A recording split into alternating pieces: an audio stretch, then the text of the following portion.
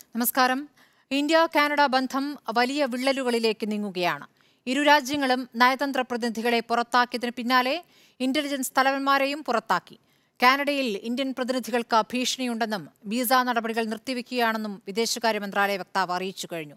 ബന്ധം വഷളാകുമ്പോൾ കാനഡയിലുള്ള 14 ലക്ഷം ഇന്ത്യക്കാർ ആശങ്കപ്പെടണം. കാനഡയിൽ കടുപ്പിച്ചു.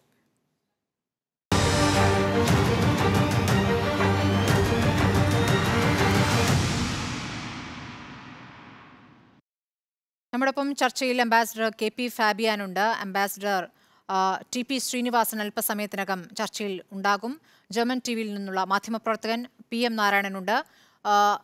അവിടെ കാനഡയിൽ പഠിക്കുന്ന വിദ്യാർത്ഥിയായ പ്രേംജിത്തും നമ്മോടൊപ്പം ചർച്ചയിലുണ്ട്. ശ്രീ പി.എം. നാരായണൻ, താങ്കൾക്ക് കേൾക്കാമല്ലോ. ഇന്നിപ്പോൾ വിദേശകാര്യ വക്താവിന്റെ വാർത്താ സമ്മേളനം താങ്കളും കണ്ടിരിക്കും. എന്താണ് മനസ്സിലാക്കാനാകുന്നത്? ഇന്ത്യ എടുക്കുന്നത് ശക്തമായ നിലപാടാണ്. ഇന്ത്യ കാനഡ ബന്ധം പരിഹരിക്കാനാവാത്ത വിധത്തിൽ വളർന്നു കഴിഞ്ഞു. ഒരു ഷോർട്ട് ടേമിൽ നോക്കുകയാണെങ്കിൽ വളരെ തീവ്രമായിട്ടുള്ള ഒരു ഡിപ്ലോമാറ്റിക് പ്രതിസന്ധിയിലാണ് ഇന്ത്യയും കാനഡയും ഇപ്പം നിലനിൽക്കുന്നത്. ലോങ് ടേമിൽ അതെങ്ങനെയാണ് മാറുക എന്നുള്ളത് നമുക്ക് കാത്തിരുന്ന് കാണേണ്ടതായിട്ടുണ്ട്. പക്ഷേ ഇന്നത്തെ സാഹചര്യത്തിൽ വളരെ വലിയ, എനിക്ക് തോന്നുന്നു കഴിഞ്ഞ ഒരു 3-4 വർഷത്തിനുള്ളിൽ രണ്ട് രാജ്യങ്ങൾക്കിടയിൽ, ഇന്ത്യക്കും മറ്റു രാജ്യത്തിനിടയിൽ ഇത്രയും വലിയൊരു ഡിപ്ലോമാറ്റിക് സ്ട്രഗിൾ ഉണ്ടായിട്ടില്ല. ആ അർത്ഥത്തിൽ വളരെ വലിയൊരു പ്രതിസന്ധിയാണ് ഇപ്പം നിലനിൽക്കുന്നത്. ഇത് കൂടാതെ ഇപ്പം ഇന്ത്യയിൽ നിന്നും പല കനേഡിയൻ ഹൈക്കമ്മീഷണർ പലരും പുറത്താക്കിയിട്ടുണ്ട്. അതിന് തിരിച്ച് മറുപടിയായി അവരും ചെയ്തിട്ടുണ്ട്. ഇങ്ങനെ നോക്കുകയാണെങ്കിൽ വലിയൊരു പ്രതിസന്ധി നിലനിൽക്കുന്നുണ്ട്. ഇതിൻ്റെ വലിയൊരു ഇത് പെട്ടെന്ന് എന്തുകൊണ്ട് ആളി കത്തി എന്നുള്ളത് നോക്കുമ്പോൾ അതിന് അല്പം ചരിത്രപരമായിട്ടുള്ളൊരു കാരണമുണ്ട്. മലയാളികളെ പോലെ തന്നെ ലോകത്തിൻ്റെ പല ഭാഗങ്ങളിലേക്കും കുടിയേറി പാർത്തിട്ടുള്ള ഒരു വിഭാഗമാണ് പഞ്ചാബികളും. ഈ പഞ്ചാബികളിലെ ചെറിയൊരു ന്യൂനപക്ഷം പലപ്പോഴും ഈ ഖലിസ്ഥാൻ വാദത്തെ അനുകൂലിച്ചുകൊണ്ട് ലോകത്തിൻ്റെ പല ഭാഗങ്ങളിലുമുണ്ട്. ഈ ഖലിസ്ഥാൻ വാദികൾ UK-യിലാണെങ്കിലും കാനഡയിലാണെങ്കിലും ഓസ്ട്രേലിയയിലാണെങ്കിലുമൊക്കെ അവരുടെ അടയാളപ്പെടുത്തുന്നുണ്ട്. എല്ലാ കാലത്തും ഇപ്പം UK-യിൽ കഴിഞ്ഞ ഒരു 3 മാസം മുമ്പാണ് ഇന്ത്യൻ എംബസിക്ക് മേലെ കയറി കൊടി കെട്ടിയത്. ഓസ്ട്രേലിയയിലോട്ട് പല അമ്പലങ്ങളൊക്കെ നശിപ്പിക്കാൻ അവർ ചെയ്തിട്ടുണ്ട്. അപ്പോൾ കാനഡയിലും ഇത് വളരെ പ്രബലമായ രീതിയിൽ, കാനഡയിൽ എന്താണ് ഒരു പ്രത്യേകത എന്ന് വെച്ചാൽ ഈ ഖലിസ്ഥാൻ അനുകൂലികളായിട്ടുള്ള ആളുകൾ കാനഡയിലെ ഭരണപക്ഷത്തിൻ്റെ ഭാഗമാണ്. അതാണ് ഈ ജസ്റ്റിൻ ട്രൂഡോയെ ഇത്തരം ആളുകളെ ന്യായീകരിക്കേണ്ട ഒരു അവസ്ഥയിലേക്ക് എത്തിച്ചത്. ഇപ്പോൾ ഇതിൽ ഏറ്റവും ഒരു പ്രധാനമായിട്ടൊരു ഘടകം നമ്മൾ കാണേണ്ടത്, കനേഡിയൻ പ്രൈം മിനിസ്റ്റർ പാർലമെൻറ്റിനകത്താണ് ഈ പ്രശ്നം ഉന്നയിച്ചത്. അതായത് ഹർദീപ് സിംഗ് എന്ന ആളെ ഇന്ത്യൻ ഏജൻറ്റുകൾ, ഇന്ത്യൻ രഹസ്യാന്വേഷണ ഏജൻസിയിലെ ചില ആളുകൾ ചേർന്ന് കൊലപ്പെടുത്തി എന്നതാണ് അദ്ദേഹത്തിൻ്റെ ഒരു അക്യൂസിഷൻ. ഇതിനെ ഇന്ത്യ ഔട്ട്റൈറ്റായിട്ട് റിജക്റ്റ് ചെയ്തിട്ടുണ്ട്. പക്ഷേ പാർലമെൻറ്റിനകത്ത് അദ്ദേഹം ഇത് ഉന്നയിച്ചതോടുകൂടെ ഈ രണ്ട് രാജ്യങ്ങൾക്കുമിടയിലുള്ള ഡിപ്ലോമാറ്റിക് നയതന്ത്ര ബന്ധത്തിൽ വലിയ വിള്ളൽ ഇപ്പോഴുണ്ടായിട്ടുണ്ട്. ഇതാണ് ഇപ്പോഴത്തെ ഒരു അവസ്ഥ. ആരെയാണ് കൂടുതൽ ബാധിക്കുക എന്നുള്ളത് പ്രധാനപ്പെട്ട വിഷയമാണ്. ശ്രീ ടി.പി. ശ്രീനിവാസനുമുണ്ട്. ശ്രീ ടി.പി. ശ്രീനിവാസൻ, ഇന്നിപ്പോൾ അരിന്ദം ബാഗ്ചിയുടെ വാർത്താ സമ്മേളനം ഇന്ത്യക്ക് ഈ ഇന്ത്യക്കാരാണ് അല്ലെങ്കിൽ ഇന്ത്യൻ വംശജരാണ് ഈ ഖലിസ്ഥാൻ തീവ്രവാദികളുടെ കൊലപാതകത്തിന് പിന്നിൽ എന്നതിന് തെളിവുകളൊന്നും കൈമാറിയിട്ടില്ല. അതാണ് ഇന്ത്യ വ്യക്തമാക്കിയിരിക്കുന്നത്. നമ്മൾ എത്രത്തോളം ശക്തമായ നിലപാടെടുക്കുന്നു, തെളിവുകൾ കൈമാറിയില്ല എന്നതിനപ്പുറമുള്ള നടപടികളും ഇന്ന് അരിന്ദം ബാഗ്ചി വിശദീകരിക്കുകയുണ്ടായി. ഈ കാര്യത്തിൽ ഇന്ത്യ മുന്നോട്ട് വയ്ക്കുന്ന നിലപാടിൽ എത്രത്തോളം രാജ്യാന്തര പിന്തുണ നമുക്കുണ്ട്? ശ്രീ ടി.പി. ശ്രീനിവാസൻ. ഇതൊരു പഴയ പ്രശ്നമാണ്, പുതിയതായിട്ട് വന്നതൊന്നുമല്ല. 300 ഇന്ത്യക്കാരെ ഒരു എയർ ഇന്ത്യ വിമാനത്തിന് ബോംബിട്ട് നശിപ്പിച്ച കഥയാണ് ഖാലിസ്ഥാൻ്റേത്. അതുകൊണ്ട് നമ്മൾ അതിൻ്റെ ആ ചരിത്രം നോക്കി വേണം കാണാൻ. കാനഡയിൽ ഈ ഖാലിസ്ഥാൻകാരുള്ളത് അവർക്ക് അവിടെയുള്ള ഇൻഫ്ലുവൻസും പണവും ഒക്കെ കൊണ്ട് ഇന്ത്യയിൽ മാറ്റം വരുത്താൻ അവർ വിചാരിക്കുന്നു. അത് പണ്ടും വിചാരിച്ചിട്ടുണ്ട്, പണ്ടും അതിനുവേണ്ടി പ്രവർത്തിച്ചിട്ടുമുണ്ട്. ഇപ്പോഴുള്ള വ്യത്യാസം എന്ന് പറഞ്ഞാൽ ട്രൂഡോയ്ക്ക് അധികാരത്തിൽ തുടരണമെങ്കിൽ ഈ ഖാലിസ്ഥാൻ അനുഭാവികളുടെ അവരുടെ പിന്തുണ വേണം. അപ്പൊ അങ്ങനെ ഒരു അതുപോലെ തെരഞ്ഞെടുപ്പ് വരികയുമാണ്. അപ്പോൾ അവരെ അടിച്ചമർത്തണമെന്ന് നമ്മൾ ആവശ്യപ്പെടുമ്പോൾ അത് പ്രയാസമാണ്, അത് അവരുടെ ഇന്റേണൽ കാര്യമാണ് എന്നൊക്കെ പറഞ്ഞതിൽ അതിശയമില്ല. കാരണം അദ്ദേഹത്തിനെ സംബന്ധിച്ചോളം ഇതൊരു സർവൈവൽ ഇഷ്യൂ ആണ്, ഇതൊരു ഇന്ത്യ കാനഡ ഇഷ്യൂ അല്ല. അപ്പൊ അതുകൊണ്ട് നമ്മൾ അതിനെ കുറച്ചും കൂടെ അദ്ദേഹത്തോട് കുറച്ച് സിമ്പതിയോട് കാണേണ്ടതായിട്ടുണ്ട്. കാരണം അദ്ദേഹത്തിന് എങ്ങനെ ഇത് ഇല്ലാതാക്കാൻ പറ്റും? അവിടെ നടക്കുന്ന ഈ ഇന്ത്യക്കെതിരായിട്ടുള്ള പ്രവർത്തനങ്ങൾ അത് അടിച്ചമർത്തുകയല്ലാതെ അല്ലെ പോലീസിനെ ഉപയോഗിക്കുകയല്ലാതെ വേറെ മാർഗമൊന്നുമില്ല.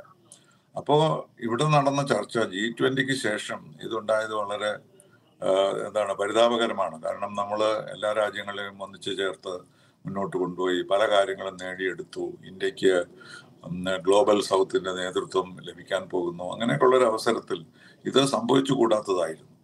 പക്ഷേ ചർച്ചയിൽ എന്തുകൊണ്ട് ഒരുപക്ഷെ പ്രൈം മിനിസ്റ്റർ ട്രൂഡോ നമ്മുടെ പ്രധാനമന്ത്രിയോട് അദ്ദേഹം പാർലമെന്റിൽ പറഞ്ഞ കാര്യം പറഞ്ഞിരിക്കും, ഇന്ത്യയാണ് ഇതിന് ഉത്തരവാദി എന്ന് ഞങ്ങൾക്ക് തോന്നുന്നു എന്ന് നമ്മുടെ പ്രധാനമന്ത്രിയോട് പറഞ്ഞിരിക്കുകയും അത് കേട്ടപ്പോൾ പ്രധാനമന്ത്രി വളരെ ശക്തിയായി അതിനെതിരായി സംസാരിക്കുകയും ചെയ്തു എന്നുള്ളതാണ് നമുക്ക് ഊഹിക്കാവുന്നത്.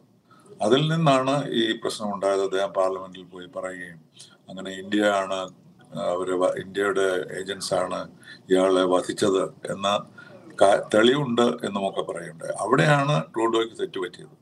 അദ്ദേഹം തീർച്ചയായിട്ടും പ്രധാനമന്ത്രിയോട് പറഞ്ഞു മനസ്സിലാക്കാമായിരുന്നു, ഇതൊക്കെ ഈ പ്രശ്നങ്ങൾ ഞങ്ങൾ കഴിയുന്നത്ര കൺട്രോൾ ചെയ്യാൻ ശ്രമിക്കും, ഇത് ഞങ്ങളുടെ ഒരു പൊളിറ്റിക്കൽ ഭാവിയുടെ കാര്യമാണ് എന്നായിരുന്നു സംഭാഷണമെങ്കിൽ ഈ പ്രശ്നമൊന്നും വരികയില്ലായിരുന്നു. പക്ഷേ ശ്രീ ടി.പി. ശ്രീനിവാസൻ, ഇവിടെ നമ്മുടെ പ്രധാനമന്ത്രിയോട് പറയുക മാത്രമല്ലല്ലോ, അവിടെ പാർലമെന്റിൽ പ്രസംഗിച്ച കാര്യങ്ങൾ രാജ്യാന്തര തലത്തിൽ തന്നെ ശ്രദ്ധിക്കപ്പെടുന്ന രീതിയിൽ ഒരു പ്രതികരണമായി മാറുകയല്ലേ? അവിടെ പാർലമെന്റിൽ പറഞ്ഞല്ലോ ഇന്ത്യയാണ് പിന്നിൽ നിന്ന്. ഞാൻ ചോദിക്കുന്നത് ഇപ്പോൾ അതല്ല, അതിനു മുമ്പ് ഡൽഹിയിൽ എന്താണ് സംഭവിച്ചത്? ഡൽഹിയിൽ സംഭവിച്ചത് ഇങ്ങനെ ആയിരിക്കാം തോന്നുന്നത്. കാരണം ട്രൂഡോ ഇക്കാര്യം പ്രധാനമന്ത്രിയോട് ഇന്ത്യയെ കുറ്റപ്പെടുത്തി സംസാരിച്ച് കാണണം പ്രൈവറ്റായിട്ട്. പക്ഷെ അത് പ്രധാനമന്ത്രി വളരെ ശക്തിയായി എതിർത്തപ്പോൾ അദ്ദേഹത്തിന് ഒരു വാശി തോന്നിയതുപോലെയാണ് പാർലമെന്റിൽ പോയി പറഞ്ഞതെന്നാണ് എനിക്ക് തോന്നുന്നത്. പക്ഷെ ഇന്ത്യയും കാനഡയിലുള്ള ബന്ധങ്ങൾ ഈ കാലഘട്ടങ്ങളിലൊന്നും മോശമായിട്ടില്ല എന്നുള്ളത് നമ്മൾ ഓർക്കണം. ഈ വിമാന ബോംബിങ് കഴിഞ്ഞപ്പോൾ പോലും പിന്നെയും നമ്മുടെ ബന്ധങ്ങൾ ട്രേഡ് ആയാലും കോമേഴ്സ് ആയാലും അതുപോലെ കൾച്ചറൽ ആയാലും അതുപോലെ ഇന്ത്യക്കാർക്കെതിരായിട്ട് യാതൊരു സംഭവങ്ങളും അവിടെ ഉണ്ടായില്ല. ഇപ്പോഴും ധാരാളം കുട്ടികൾ കേരളത്തിൽ നിന്ന് കാനഡയിലേക്ക് പോയിക്കൊണ്ടിരിക്കുകയാണ്. കാനഡയുടെ 10ാമത്തെ വലിയ വ്യാപാര പങ്കാളിയൊക്കെയാണ് ഇന്ത്യ. പക്ഷെ ഇപ്പോൾ ഈ കരാറും താൽക്കാലികമായി നിർത്തിവെച്ചിരിക്കുകയാണല്ലോ ശ്രീ ടി.പി. ശ്രീനിവാസൻ. ഞാൻ ഈ സിഖുമായി ബന്ധപ്പെട്ട കാര്യങ്ങൾ ചോദിക്കട്ടെ. ഒരു 7,70,000-ഓളം സിഖ് വംശജർ അവിടെയുണ്ട്. അവരെല്ലാവരും തന്നെ ഖലിസ്ഥാൻ അനുകൂല നിലപാടെടുക്കുന്നവരാണെന്ന് കരുതാൻ വയ്യല്ലോ? അല്ല, തീർച്ചയായിട്ടും അല്ല. അത് കുറെ പേരൊക്കെ ഇവിടുന്ന് റെഫ്യൂജി സ്റ്റേറ്റസിൽ പോയവരും കൂടെയാണ്. അത് നമ്മൾ ഓർക്കണം. എൻ്റെ ബേസിക് പോയിന്റ് എന്താണെന്ന് പറഞ്ഞാൽ ഇന്ത്യയും കാനഡയായിട്ടുള്ള ബന്ധം വളരെ ദൃഢമാണ്. ഈ പ്രശ്നം ഇത്ര നാൾ നടന്നിട്ടും അതിൽ പ്രയാസം ഉണ്ടായിട്ടില്ല. അപ്പോൾ ഇതൊരു ഐസൊലേറ്റഡ് ഇൻസിഡന്റ് ആയിട്ട് നമുക്ക് കണക്കാക്കാവുന്നതേ ഉള്ളൂ. ഇതുകൊണ്ടൊരു യുദ്ധം വരുമെന്നോ അല്ലെങ്കിൽ ഇന്ത്യയും കാനഡയുമായിട്ട് വലിയ നിരസത്തിലാവുമോ എന്ന് ഞാൻ വിചാരിക്കുന്നില്ല. ഇത് രണ്ട് രാജ്യങ്ങളും കുറച്ചുകൂടി സമാധാനത്തോടു കൂടി കൈകാര്യം ചെയ്താൽ ഇത് പരിഹരിക്കാവുന്നതേ ഉള്ളൂ. അപ്പോ ട്രൂഡോയുടെ വശത്ത് നിന്ന് കഴിയുന്നത്ര അവരുടെ ലോ ആൻഡ് ഓർഡർ ഉപയോഗിച്ച് അവരെ നിയന്ത്രിക്കുമെന്നും, അതുപോലെ നമ്മൾ ഓർക്കേണ്ട വേറൊരു കാര്യം, കാനഡയിലെ ഇന്ത്യൻ ഹൈക്കമ്മീഷണർക്ക് കഴിഞ്ഞ 30-40 വർഷമായിട്ട് പ്രൊട്ടക്ഷൻ കൊടുക്കുന്നുണ്ട്. നമ്മുടെ ഹൈക്കമ്മീഷണർക്ക് ഒരു പോലീസ് അകമ്പടി ഇല്ലാതെ പുറത്തു പോലും പോകാൻ കഴിയാത്ത സ്ഥിതിയിലുള്ള പ്രൊട്ടക്ഷനാണ് അദ്ദേഹത്തിന് കൊടുക്കുന്നത്. അത് എത്ര പേർക്കറിയാം. അപ്പൊ അങ്ങനെ നമ്മൾ ഈ പ്രശ്നം പരിഹരിച്ചു വരികയായിരുന്നു. അത് ഇങ്ങനെ ഒന്നും കത്തിക്കാളേണ്ട ആവശ്യം ഉണ്ടായിരുന്നില്ല. കാരണം അത് മാത്രം കൊണ്ട് ഈ ഒരു പ്രശ്നം ഉള്ളത് കൊണ്ട് ഇന്ത്യയും കാനഡയുമായിട്ടുള്ള ബന്ധങ്ങൾ തകരാൻ സാധ്യതയില്ല എന്ന് മാത്രമാണ് ഞാൻ പറയുന്നത്. ശരി, ഞാൻ വരാം ശ്രീ ടി.പി. ശ്രീനിവാസൻ. കാനഡയിലുള്ള മലയാളി കോഴിക്കോട് നിവാസിയാണ് പ്രേംജിത്ത് ഉണ്ട്.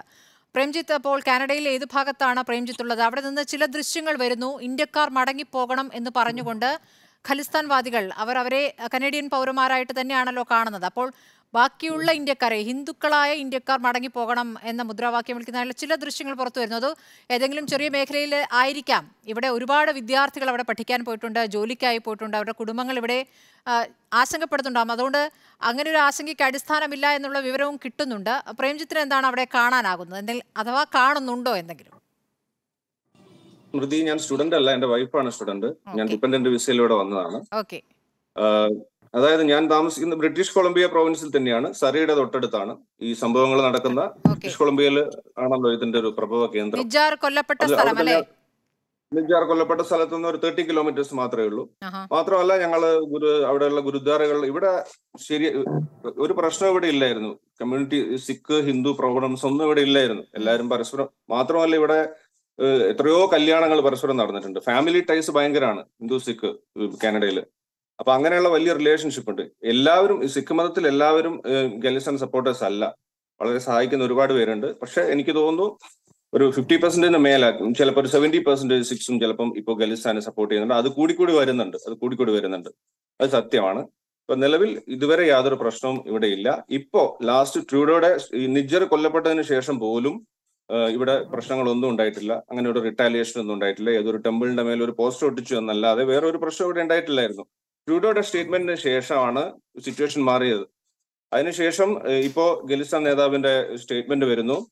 ഇതുവരെ ഇന്ത്യക്കെതിരായിട്ടുള്ള ഒരു കാര്യമായിരുന്നു നടന്നുകൊണ്ടിരുന്നത്. പക്ഷെ ഇപ്പോ കാര്യത്തിലുണ്ടായ മാറ്റം എന്താണെന്ന് വെച്ചാൽ ഹിന്ദുക്കൾ എന്നുള്ള രീതിയിൽ അത് കോർണർ ചെയ്ത് തുടങ്ങി.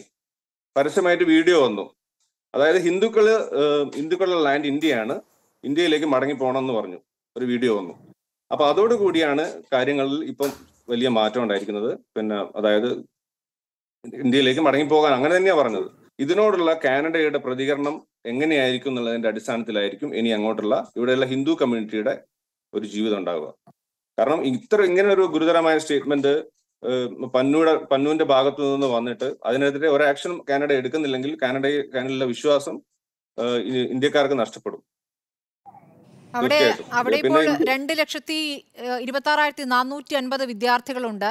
അതിൽ തന്നെ നിരവധി മലയാളി വിദ്യാർത്ഥികളുണ്ട്. അപ്പോൾ അവരെ സംബന്ധിച്ച് ആശങ്കപ്പെടേണ്ട ഒരു സാഹചര്യമുണ്ടോ? തീർച്ചയായിട്ടും ഇതുവരെ വിദ്യാർത്ഥികൾക്ക് നേരെയോ അല്ലെങ്കിൽ പൗരന്മാർക്ക് നേരെയോ ഉള്ള ഒരു അത്തരത്തിലുള്ള ഒരു അറ്റാക്കോ അങ്ങനെ ഒന്നും ഉണ്ടായിട്ടില്ല. ഒരു ത്രെട്ടണിങ്ങോ ഒന്നും ഉണ്ടായിട്ടില്ല ഇതുവരെ. നിജ്ജർ കൊല്ലപ്പെട്ടതിന് ശേഷം പോലും ഉണ്ടായിട്ടില്ല. ഉണ്ടായത് ഡിപ്ലോമാറ്റ്സിന് നേരെ, പിന്നെ ആന്റി ഇന്ത്യ മൂവ്മെന്റിനെതിരെ പരസ്യമായി സംസാരിക്കുന്നവർക്ക് നേരെ ത്രെട്ടണിങ് കോൾസ് ഒക്കെ ഉണ്ടായിട്ടുണ്ട്. പിന്നെ എന്തെങ്കിലും കാര്യങ്ങളുണ്ടെങ്കിൽ അമ്പലങ്ങൾക്ക് നേരെ ചുമരിൽ എഴുതുക, ഇത്തരം പരിപാടികളൊക്കെ ഇവിടെ ഉണ്ടായിട്ടുണ്ട്. മറ്റൊരു പ്രശ്നം ഉണ്ടായിട്ടില്ല. കാരണം സറി എന്ന സ്ഥലത്ത് മോസ്റ്റ്ലി എല്ലാവരും കൂടി, എല്ലാ ഹിന്ദുക്കളും സിഖുകാരും ഇന്ത്യൻസ് വളരെ വളരെ ഒരുമിച്ച് താമസിക്കുന്ന സ്ഥലമാണ് ഈ സറി. അവിടെ ദീപാവലി നടക്കാറുണ്ട്, നവരാത്രി ആഘോഷങ്ങൾ നടക്കാറുണ്ട്, എല്ലാം നടക്കാറുണ്ട്. പക്ഷെ ഇപ്പോ സിറ്റുവേഷൻ വളരെ മാറി, ആശങ്ക എന്നുള്ള രീതിയിലേക്ക് കാര്യങ്ങൾ എത്തിയത് ഇപ്പൊ ട്രൂഡോയുടെ സ്റ്റേറ്റ്മെന്റ് വന്നതിന് ശേഷം. ഇപ്പം ഈ ഖലിസ്ഥാൻ നേതാവ് ഇന്ത്യ വിടണം എന്ന് പറഞ്ഞതിന് ശേഷം ഒരു സിറ്റുവേഷൻ മാറിയിട്ടുണ്ട്. അത് ഒരു ആശങ്ക ജനിപ്പിക്കുന്നു. ഇത് കോർണർ ചെയ്തു. അതായത് ഇന്ത്യൻസ് എന്നുള്ള നിലയിൽ നിന്ന് മാറി ഹിന്ദുക്കൾ ലീവ് ചെയ്യണം എന്നുള്ള രീതിയിൽ എത്തിയപ്പോ ഹിന്ദു കമ്മ്യൂണിറ്റിക്ക് ഒരു അരക്ഷിതാവസ്ഥ ഇപ്പൊ ഇവിടെയുണ്ട്. അതെനിക്ക് തോന്നുന്നൊരു അതെനിക്ക് തോന്നുന്നു അതും എല്ലാവരും കൂടി ഒരുമിച്ച് ഒരു ഓപ്പോസിറ്റ് നിർത്താതെ ഒരാളെ മാത്രം അടർത്തി മാറ്റുന്നതും ഒരു ട്രിക്ക് ആയിരിക്കണം എന്ന് എനിക്ക് തോന്നുന്നത്. അത് ദുർബലപ്പെടുത്താനുള്ള ഒരു ശ്രമമായിരിക്കും. ശരി, ശ്രീ പി എം നാരായണൻ, ഇപ്പോൾ തീവ്രവാദത്തിന് പറ്റിയ സങ്കേതമായി കാനഡ മാറി എന്നാണ് ഇന്ന് വിദേശകാര്യ വക്താവ് പറഞ്ഞത്. ഈ പാകിസ്ഥാനെ ഇന്ത്യ പറയുന്ന രൂപത്തിൽ കാനഡയെ കൂടി പറയുന്നതിലേക്ക് കാര്യങ്ങൾ എത്തുമ്പോൾ ആ രൂപത്തിലേക്ക് കാര്യങ്ങൾ മാറുമോ എന്നൊരു ആശങ്കയുണ്ട്. കാരണം പലതും നയതന്ത്ര തലത്തിൽ അല്ലെങ്കിൽ പിൻവാതിൽ ചർച്ചയിലൂടെയൊക്കെ പരിഹരിക്കാനാണ് ശ്രമിക്കാറ്.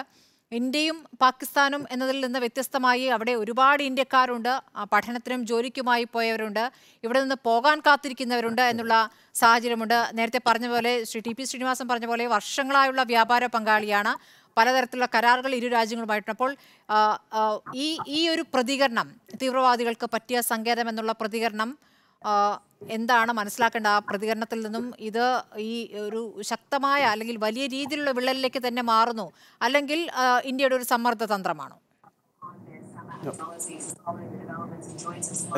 ഞാൻ നേരത്തെ സൂചിപ്പിച്ചല്ലോ, ഇത് ഷോർട്ട് ടേമിൽ വലിയൊരു സമ്മർദ്ദ തന്ത്രം തന്നെയാണിത്. പക്ഷേ ലോങ് ടേമിൽ അത്ര വലിയൊരു പ്രശ്നമായി മാറാനുള്ള സാധ്യതയൊന്നും കാണുന്നില്ല. പല രാജ്യങ്ങൾക്കിടയിലും ഇത്തരത്തിലുള്ള സംഘർഷങ്ങൾ നിലനിൽക്കുന്നുണ്ട്. അത് പലപ്പോഴും നയതന്ത്ര തലത്തിൽ നിന്നും അല്പം ഒരു ലെവലിൽ പൊങ്ങിപ്പോയി ചില പ്രശ്നങ്ങൾ ഉണ്ടാകുന്ന രീതിയിൽ കാര്യങ്ങൾ മാറാറുണ്ട്.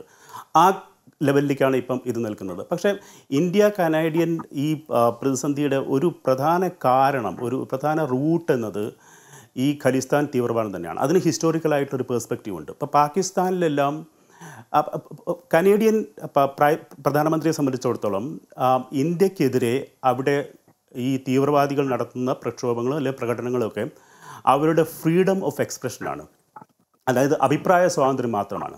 പക്ഷേ ഇന്ത്യയെ സംബന്ധിച്ചിടത്തോളം അത് അങ്ങനെയല്ല. ഇത് കേവലം അഭിപ്രായ സ്വാതന്ത്ര്യത്തെ ഉയർത്തിക്കാട്ടുന്ന രീതിയിലുള്ളൊരു സംഗതി അല്ല കാനഡയിൽ നടക്കുന്നത്. കൃത്യമായ ആൻറ്റി ഇന്ത്യ പ്രൊപ്പഗാൻഡയാണ് കാനഡയിൽ നടക്കുന്നതെന്നാണ് ഗവൺമെൻറ് ഓഫ് ഇന്ത്യയുടെയും അരിന്ദം ബക്തിയുടെയും മിനിസ്ട്രി ഓഫ് എക്സ്റ്റേണൽ അഫയേഴ്സിൻ്റെയും നിലപാട്.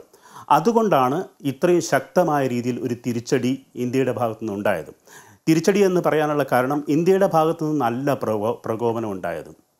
അതായത് കനേഡിയൻ പാർലമെൻറ്റിനകത്ത് ട്രൂഡോ തെളിവുകളില്ലാതെ, കൃത്യമായ തെളിവുകളില്ലാതെ പാർലമെൻറ്റിനകത്താണ് ഇത് പറയുന്നത് ഇതിൻ്റെ പിന്നിൽ ഇന്ത്യയാണെന്നത്.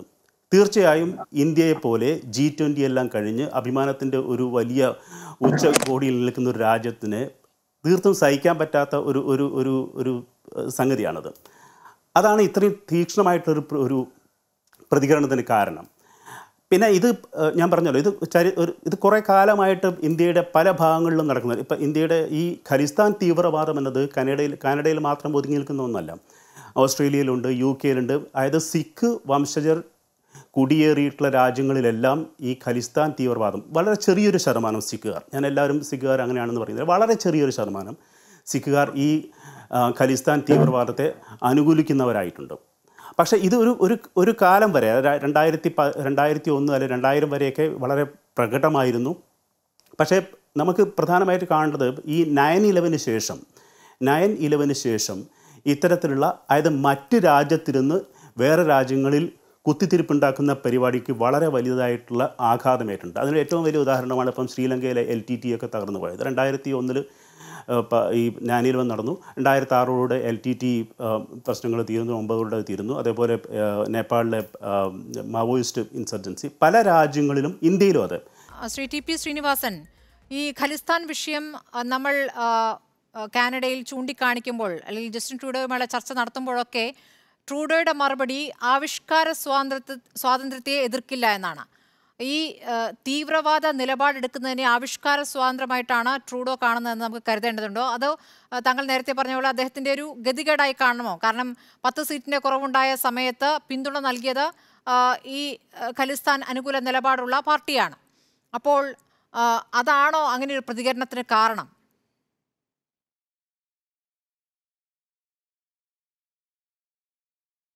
അങ്ങനെയാണ് ഇതിനു മുമ്പ് കണ്ടിരുന്നതും. നമ്മുടെ നയതന്ത്ര പ്രതികളൊക്കെ സുരക്ഷയോടുകൂടി അവർ ഇത്രയും വർഷം കൊണ്ട് സുരക്ഷ നൽകിക്കൊണ്ടിരുന്നില്ലേ? അതുപോലെ നമ്മുടെ ബന്ധങ്ങളെല്ലാം തുടർന്നില്ലേ? ഇപ്പോൾ ഇതൊരു എക്സ്പ്ലോഷൻ ഉണ്ടാകേണ്ട ആവശ്യമില്ലാത്തതാണ്. എന്തോ കാരണം കൊണ്ട് അത് ഉണ്ടായെന്ന് വീണ്ടും കണ്ടുപിടിക്കാൻ പറ്റും. പക്ഷേ ഈ അവിടുത്തെ ഈ ഖാലിസ്ഥാൻ വാദികളുടെ കാര്യത്തിൽ ഇന്ത്യയും കാനഡയും അന്യോന്യം ഇന്റലിജൻസ് ഷെയർ ചെയ്യുകയും രണ്ട് സൈഡിലേക്കും പ്രൊട്ടക്ഷൻ കൊടുക്കുകയൊക്കെ ചെയ്യുന്ന ഒരു രീതിയാണ് ഇതുവരെ ഉണ്ടായിരുന്നത്. അത് മാറേണ്ട ആവശ്യമില്ല. ഇവിടെ പറ്റിയിരിക്കുന്നത് എന്താണെന്ന് വെച്ചാൽ ഇന്ത്യ ഗവൺമെന്റ് ഇയാളെ കൊന്നു എന്നുള്ള ഒരു ചാർജ് വന്നത് ഇതിപ്പോ ഇന്ത്യയുടെ ചരിത്രത്തിൽ ആദ്യമായിട്ടായിരിക്കണം. നമ്മളിപ്പോ റഷ്യയോ ഇസ്രയേലോ ഒന്നുമല്ലല്ലോ, നമ്മളിങ്ങനെയുള്ള പരിപാടികളൊന്നും നടത്താറില്ല. ഈ ഡർട്ടി ട്രിക്സ് ഡിപ്പാർട്ട്മെന്റ് അങ്ങനെ ഒരു സാധനം നമുക്കില്ല. അപ്പൊ അതുകൊണ്ട് ഈ കാര്യത്തിൽ അങ്ങനെ ഒരു ചാർജ് വന്നപ്പോൾ നമ്മൾ തീർച്ചയായിട്ടും വളരെ ശക്തമായി പ്രതിഷേധിച്ചു. അപ്പൊ അത് തെറ്റായി പോയി എന്ന് അദ്ദേഹത്തിന് മനസ്സിലായി കാണുമായിരിക്കും, അദ്ദേഹം പാർലമെന്റിൽ പോയി പറഞ്ഞതുമൊക്കെ. അപ്പൊ അതുകൊണ്ട് ഇപ്പൊ നമ്മൾ വിസ നിർത്തിയിട്ടും കാനഡിയൻ വിസ നിർത്തിയിട്ടില്ല. അപ്പൊ ഇതൊക്കെ ചർച്ചകൾക്കുള്ള സാധ്യതകളുണ്ട്. അതുകൊണ്ട് ഈ പ്രശ്നം പരിഹരിക്കപ്പെടും. ഇത് രണ്ടുപേരുടെയും ഒരു പ്രശ്നമായിട്ട് ഇത് കാണുകയും ജസ്റ്റിൻ ട്രൂഡോയുടെ ഇപ്പോഴത്തെ പൊളിറ്റിക്കൽ പ്രശ്നം നമ്മൾ മനസ്സിലാക്കുകയും ചെയ്താൽ ഈ പ്രശ്നം വളരെയധികം പെട്ടെന്ന് പരിഹരിക്കാവുന്നതേ ഉള്ളൂ. ഖാലിസ്ഥാൻ പ്രശ്നം പരിഹരിക്കുന്ന കാര്യമാണ് ഞാൻ പറയുന്നത്.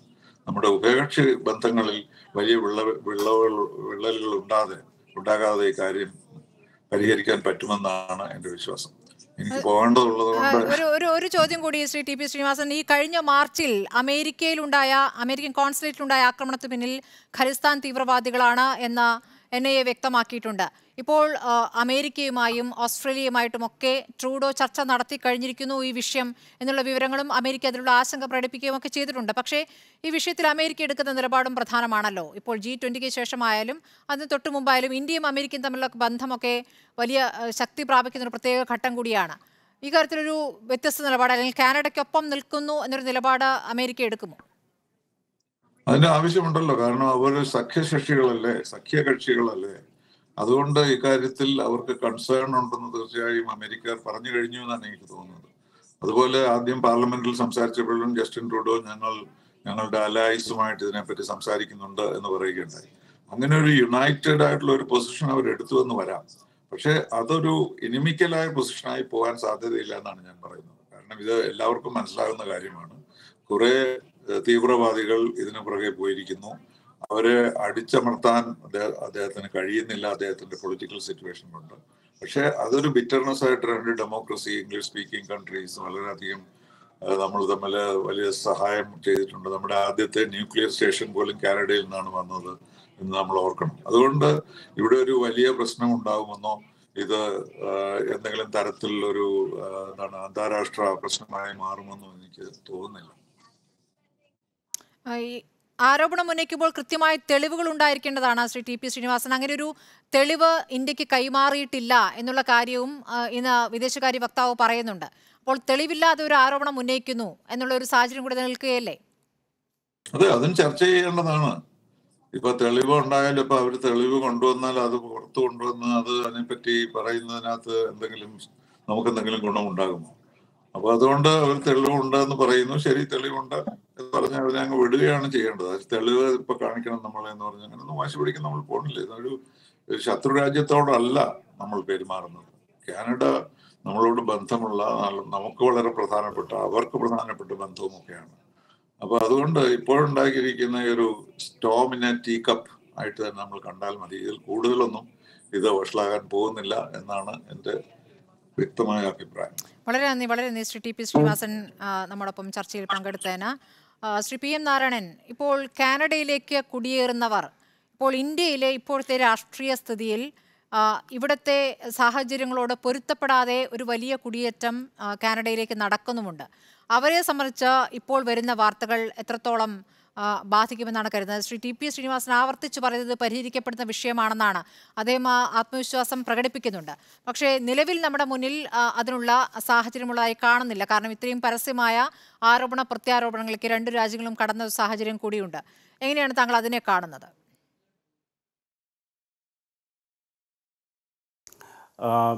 ഇന്ത്യയിലെ നിലവിലുള്ള രാഷ്ട്രീയ സാഹചര്യത്തിൽ മനം മടുത്താണ് ഇത്രയും ആളുകൾ കാനഡയിലേക്ക് കുടിയേറി പാർക്കുന്നു. അങ്ങനെ പറഞ്ഞതിനർത്ഥം ഞാൻ അങ്ങനെയല്ല പറഞ്ഞത്. നിലവിൽ കുറച്ച് കാലമായി അങ്ങനെ ഒരു കാര്യം കൂടി നടക്കുന്നുണ്ട്. ഞാൻ തുടക്കം മുതലുള്ള കാര്യമല്ല പറഞ്ഞത്, കഴിഞ്ഞ കുറച്ച് വർഷങ്ങളിലെ കണക്കാണ്. തീർച്ചയായും എന്ന് വെച്ചാൽ യെസ് ഓഫ് കോഴ്സ് ഉണ്ടായിരിക്കാം. അതായത് ഈ കാനഡയിലേക്കുള്ള സിഖ് ഐഡൻറ്റിറ്റി അസേർഷൻ കഴിഞ്ഞ കുറച്ച് വർഷങ്ങളായിട്ട് വളരെ വ്യക്തമാണ്. ഇന്നത്തെ സാഹചര്യത്തിൽ ട്രൂഡോന് ഈ സിഖുകാരെ അവിടെ അറസ്റ്റ് ചെയ്യാനോ അല്ലെങ്കിൽ അവർക്കെതിരെ ശക്തമായൊരു നീക്കം നടത്താൻ സാധിക്കുന്നൊരു സാഹചര്യമല്ല ഇന്ന് കാനഡയിൽ നിലനിൽക്കുന്നത്. കാരണം അവർ ഭരണത്തിൻ്റെ ഭാഗമാണ്. ഇദ്ദേഹം ഭരിച്ചുകൊണ്ടിരിക്കുന്നത് ഈ സിഖുകാരുടെ സപ്പോർട്ടോടു കൂടിയാണ്. അപ്പം ഈ സിഖ് കമ്മ്യൂണിറ്റിയെ പിണക്കാൻ ഒരു തരത്തിലും അദ്ദേഹത്തിന് സാധിക്കില്ല. പക്ഷേ സിഖ് കമ്മ്യൂണിറ്റി എന്നത് ഈ തീവ്രവാദികളായിട്ടുള്ള കുറച്ചു പേർ മാത്രമാണെന്നുള്ള തെറ്റിദ്ധാരണയാണ് ഇദ്ദേഹത്തെ ഈ അപകടത്തിലേക്ക് എത്തിച്ചത്. ഇതാണ് ഞാൻ നേരത്തെ പറയുന്നത്. സിഖുകാർ ലോകത്തിൻ്റെ പല ഭാഗത്തും കുടിയേറി പാർത്തിട്ടുണ്ട്. അവിടെയെല്ലാം ഈ വിഘടനവാദം അല്ലെങ്കിൽ ഖലിസ്ഥാൻ തീവ്രവാദം നിലനിൽക്കുന്നുണ്ട് എന്നുള്ളൊരു വസ്തുതയാണ്. നമുക്കതിനെ മറച്ചു വയ്ക്കേണ്ട കാര്യമില്ല. പക്ഷേ അത് 100% സിഖുകാരും ഈ വിഘടനവാദത്തെ അനുകൂലിക്കുന്നവരാണെന്നുള്ള ഇത് തെറ്റാണ്. വളരെ ചെറിയൊരു വിഭാഗം അങ്ങനെ ചെയ്യുന്നുണ്ട്. ആ ചെറിയ വിഭാഗത്തെ അപ്പീസിക്കാൻ അല്ലെങ്കിൽ അവരെ സന്തോഷിപ്പിക്കാൻ വേണ്ടി എടുക്കുന്ന ഇത് ഒരു പക്ഷേ എനിക്ക് തോന്നുന്നു ജസ്റ്റിൻ ട്രൂഡോ പോലും പ്രതീക്ഷിക്കാത്ത രീതിയിലുള്ള ഒരു ഡിസ്പ്രൊപ്പോർഷനേറ്റ്ലി ബ്ലോൺ അപ്പ് ആയിട്ടുള്ളൊരു കേസാണെന്നാണ് ഞാൻ മനസ്സിലാക്കുന്നത്. കാരണം ഇത് ഒരു ഇൻറ്റേർണൽ പൊളിറ്റിക്കൽ ഡൈനാമിക്സിനെ ബാലൻസ് ചെയ്യാൻ വേണ്ടിയിട്ടാണ് ഇപ്പം അത് പാർലമെൻറ്റിനകത്ത് അതായത് ഞാനാണ് സിഖുകാരുടെ രക്ഷകൻ എന്നുള്ള രീതിയിൽ അദ്ദേഹം അവതരിച്ച് ഈ പ്രഖ്യാപനം നടത്തുന്നത്. പക്ഷേ അതിന് ഇത്രയും ശക്തമായ ഒരു റിയാക്ഷൻ ഇന്ത്യയുടെ ഭാഗത്തു നിന്ന് ഉണ്ടാകുമെന്നുള്ളത് അദ്ദേഹം പ്രതീക്ഷിച്ചിട്ടുണ്ടായിരുന്നില്ല. ഒരു പക്ഷേ അതിൻ്റെ പ്രതിഫലനമാണ് ഇപ്പം നമ്മൾ കണ്ടുകൊണ്ടിരിക്കുന്നത് അവിടെ. പിന്നെ ഇതിനകത്ത് ഒന്ന് രണ്ട് കാര്യങ്ങൾ എനിക്ക് ചേർത്ത് പറയാനുള്ളതായിട്ടുള്ളത്, ഈ വിഘടനവാദം എന്നത് പഞ്ചാബിനകത്ത് കഴിഞ്ഞ, ഞാൻ നേരത്തെ പറഞ്ഞ് കേട്ടോന്നറിയില്ല, ഈ 2001 9/11 ശേഷം ലോകത്ത് പല ഭാഗത്തും ഇത്തരത്തിലുണ്ടായിരുന്ന വിഘടനവാദങ്ങൾക്ക് ഒരു അയവ് വന്നിട്ടുണ്ടായിരുന്നു ഒരു നെക്സ്റ്റ് 10 വർഷം.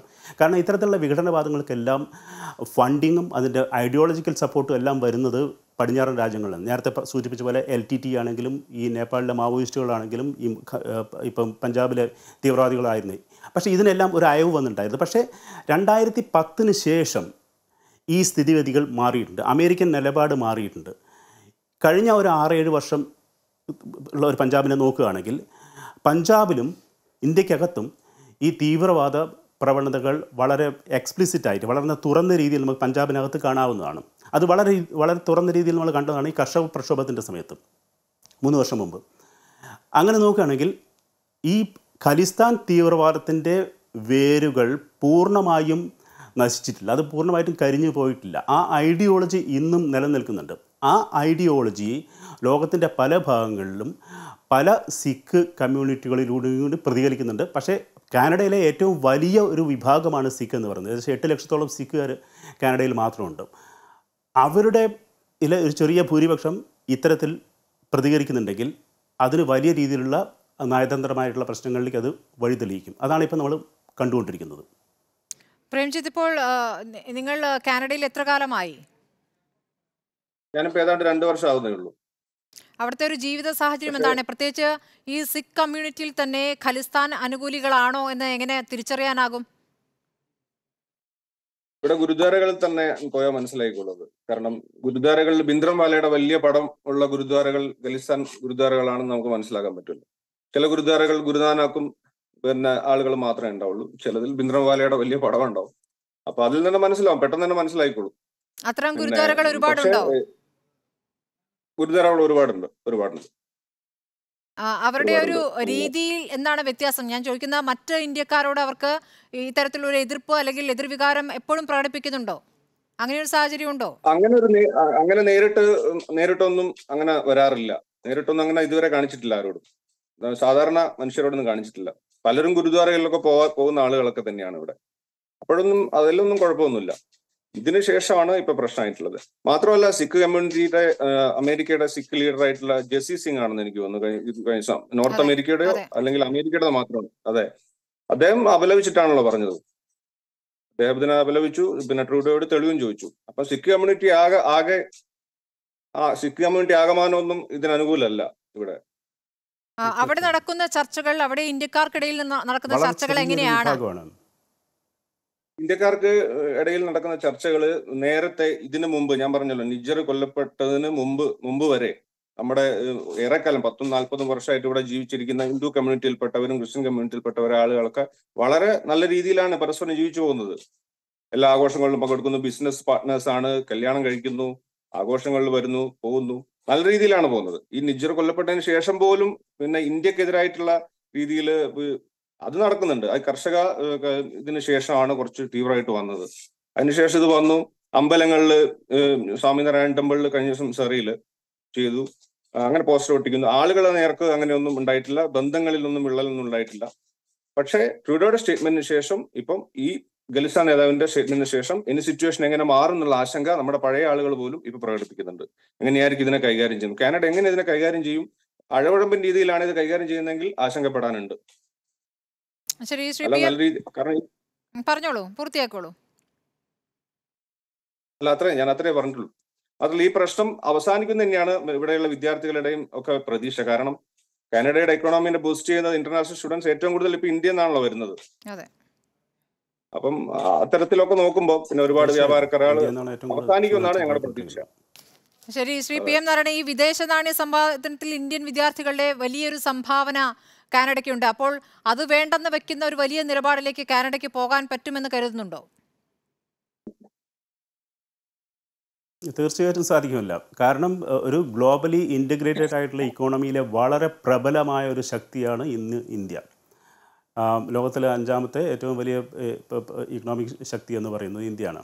അപ്പം ഇപ്പം നമ്മൾ നോക്കിക്കഴിഞ്ഞാൽ കഴിഞ്ഞ വർഷങ്ങളിൽ, അതായത് ഇപ്പോൾ കേരളത്തിൽ നിന്ന് തന്നെ നോക്കിക്കഴിഞ്ഞാൽ എനിക്ക് തോന്നുന്നു ഓരോ കുടുംബത്തിൽ നിന്നും ഒരു കുട്ടിയെങ്കിലും വിദേശത്ത് പോയി പഠിക്കുന്നുണ്ട്. അതിൽ വലിയൊരു ശതമാനം കാനഡയിലേക്ക് പോകുന്നുണ്ട്. കാനഡയുടെ ഇക്കണോമിയുടെ വലിയൊരു ശതമാനം എന്നത് ഈ വിദേശത്ത് നിന്ന് പഠനത്തിനായി അവിടെ എത്തുന്ന കുട്ടികളാണ്.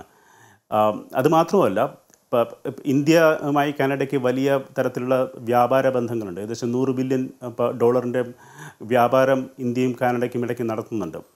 പക്ഷേ ഇതെല്ലാം കേവലം 1-2 തീവ്രവാദികളുടെ കീഴിലുള്ള ഒരു നിലപാടിനെ വെച്ചിട്ട് നമുക്ക് നിഷേധിച്ച് കളയാൻ പറ്റില്ല.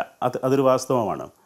എന്ന് വെച്ചാൽ ഇത് ഒരു ഷോർട്ട് ടേമിൽ ഇതൊരു പ്രശ്നം ഉണ്ടാക്കുന്നുണ്ട്, നയതന്ത്ര തലത്തിൽ വലിയ രീതിയിലുള്ള പ്രശ്നങ്ങൾ ഉണ്ടാക്കുന്നുണ്ട്. പക്ഷേ ലോങ് ടേമിൽ ഇതെല്ലാം മറഞ്ഞു പോകുന്നതാണ്.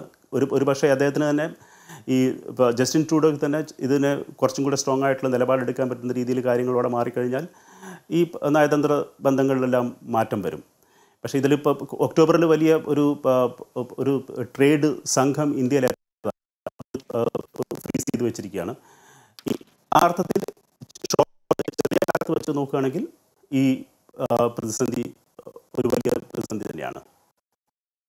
ശരി, അംബാസിഡർ ശ്രീ കെ പി ഫാബിയനും നമ്മോടൊപ്പം ചർച്ചയിലുണ്ട്. ശ്രീ ഫാബിയൻ, ഇപ്പോൾ ഇന്ത്യ കാനഡ ബന്ധം വഷളാവുന്ന ഘട്ടം ഇന്ത്യ എടുത്തിരിക്കുന്ന നിലപാടിനെ എങ്ങനെയാണ് താങ്കൾ കാണുന്നത്? കാനഡ കൃത്യമായ തെളിവുകൾ ഹാജരാക്കാതെ ഇന്ത്യയെ കുറ്റപ്പെടുത്തുന്നു. ഇതാണ് ഇന്ത്യ വ്യക്തമാക്കിയിരിക്കുന്നത്. തെളിവുകൾ നമുക്ക് കൈമാറിയിട്ടില്ല എന്നുള്ള കാര്യം കൃത്യമായി ഇന്ത്യ പറയുകയും ചെയ്യുന്നു. എൻ്റെ അഭിപ്രായത്തിൽ കാനഡയും ഇന്ത്യയും ഇക്കാര്യത്തിൽ ശരിയായിട്ട് പ്രവർത്തിച്ചിട്ടില്ല.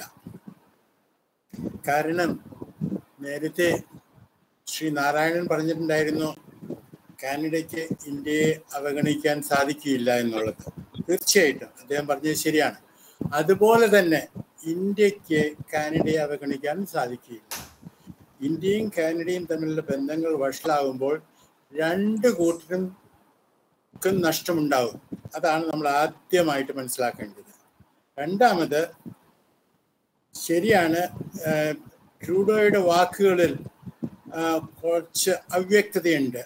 അദ്ദേഹം പറഞ്ഞു ക്രെഡിബിൾ അലിഗേഷൻസ് എന്ന്. അലിഗേഷൻസിന്റെ പേരിൽ ആരെയും കുറ്റപ്പെടുത്തുന്നത് അല്ലെങ്കിൽ കുറ്റാളിയാക്കുന്നത് ശരിയല്ലെന്ന് നമുക്ക് എല്ലാവർക്കും അറിയാമല്ലോ. അതുപോലെ തന്നെ ഫോറിൻ മിനിസ്റ്റർ പറഞ്ഞു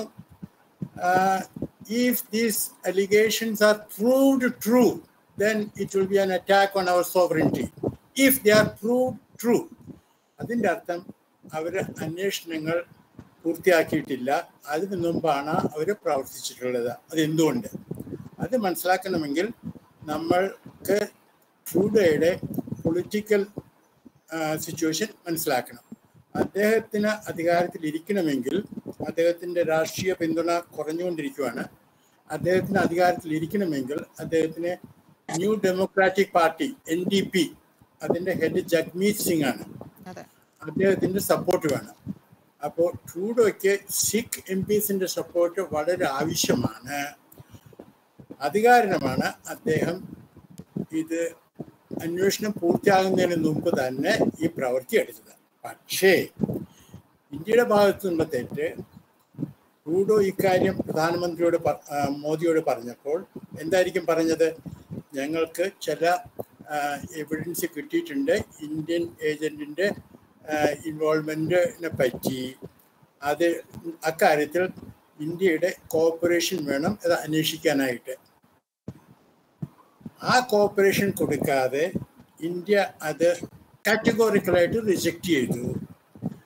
എൻ്റെ അഭിപ്രായത്തിൽ അത് തെറ്റായിരുന്നു. കാരണം നമുക്ക് പറയാമായിരുന്നു ഞങ്ങൾക്ക് ഇതിൽ യാതൊരു ഇടപാടും ഞങ്ങൾ ചെയ്തിട്ടില്ല, പക്ഷേ താങ്കളുടെ അടുത്ത് എവിഡൻസ് ഉണ്ടെങ്കിൽ അത് കാണിക്കൂ, നമുക്ക് ഒരുമിച്ച് നോക്കാം. അങ്ങനെയാണെങ്കിൽ അവർ എവിഡൻസ് കാണിച്ചാൽ അത് എക്സാമിൻ ചെയ്തിട്ട് നമുക്ക് ശക്തിയോടെ പറയാൻ സാധിക്കുമായിരുന്നു ഞങ്ങൾ അവരുടെ എവിഡൻസ് കണ്ടു, ഞങ്ങൾക്ക് ഇപ്പോൾ തീർച്ചയായിട്ടും പറയാൻ സാധിക്കും ഇന്ത്യക്ക് അതിൽ യാതൊരു റെസ്പോൺസിബിലിറ്റിയും ഉണ്ടായിരുന്നില്ലെന്ന്. അങ്ങനെയുള്ളൊരു നിലപാടാണ് നമ്മൾ എടുക്കേണ്ടിയിരുന്നത്. പിന്നെ മൂന്നാമത്